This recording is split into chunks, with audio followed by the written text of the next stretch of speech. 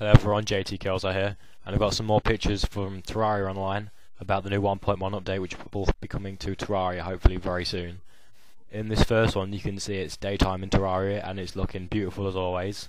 As you can see in the background, you've got mountains and trees and everything, just making the game like adding more depth to it. It looks quite good like that, and just the general visual additions to the update. You can see like blocks merge into each other a bit better. Kind of difficult to tell, but like look at the floors of that wood and look at it how it merges with the mud. It's not like a gap anymore, it's proper thing there.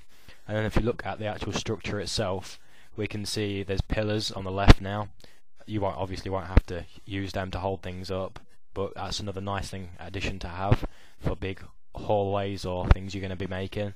We've got glass windows now, like glass panels, which is pretty cool. They all merge together a bit easier than glass blocks probably do.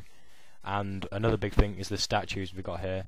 There's the angel statues on either side, which could be like 10 angel statues added together make this big angel statue or something.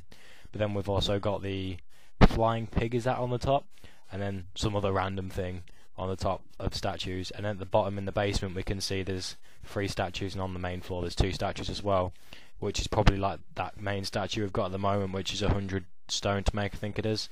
And this is probably just displaying armour on them as well, so that's pretty good.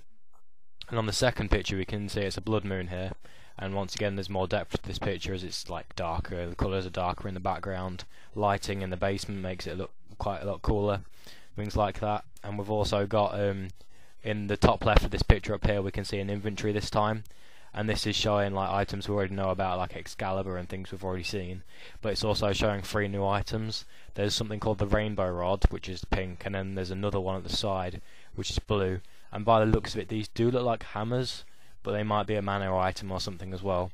And then the last item on the right, which will be 0 on your hotkey, is looks like a harp. I'm not sure what that's for.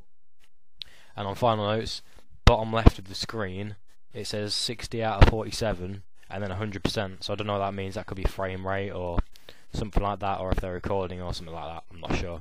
But thanks for watching. Remember to subscribe if you want to see future Terraria videos, and hopefully I'm going to be getting a server up soon, so subscribe if you want to know when I'm going to be launching the server, and I'll be recording some of it, doing let's plays with you guys and things. So check that out, and I'll see you next time.